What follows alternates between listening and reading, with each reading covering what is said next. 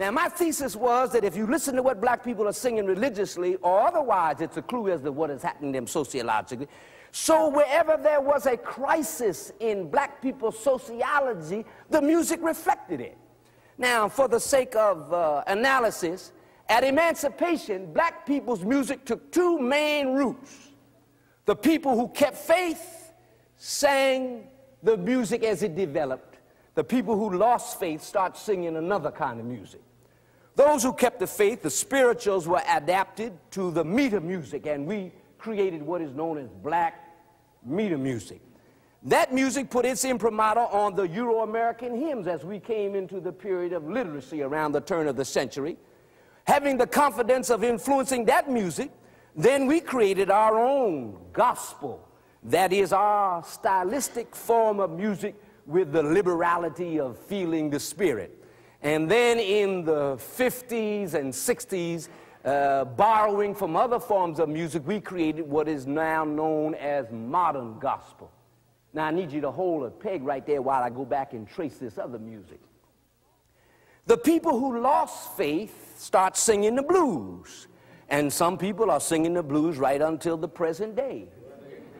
Blues spun off ragtime. Ragtime spun off jazz, and jazz went through several changes: dance jazz, New Orleans jazz, modern jazz, and cool jazz. Now, you will see that jazz and blues cross-fertilized each other and produced a phenomenon at the height of the 50s called rhythm and blues. Now, if you listen carefully to the beat of rhythm and blues, it is identical to the beat of modern gospel, which brings you quickly to the conclusion that the same beat that black folks dance to on Saturday night is the same beat we shout to on Sunday morning.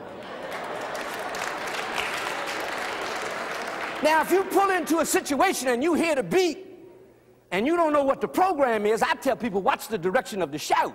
If it's up and down, it's religious. If it's from side to side, it's secular.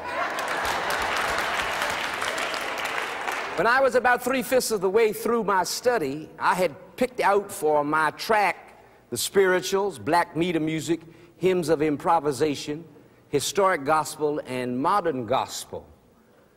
But about 3/5 of the way through, I discovered there was another identifiable form of black sacred music that was always around but was not written down anywhere. And for the sake of giving it a name, I call it prayer and praise songs, because they were used in those pre-prayer services held before the formal service. Now, they're across somewhere between the spirituals. They have that repetitive quality, and the meter music, because they picked up that bright imagery. For instance, you don't know what the Lord told me. You don't know what the Lord told me. Oh, you don't know, you wasn't there. You don't know when and you don't know where. You don't know what the Lord told me. I was praying when the Lord told me. I was praying when the Lord told me. Oh, you don't know, you wasn't there. You don't know when and you don't know where. You don't know what the Lord told me.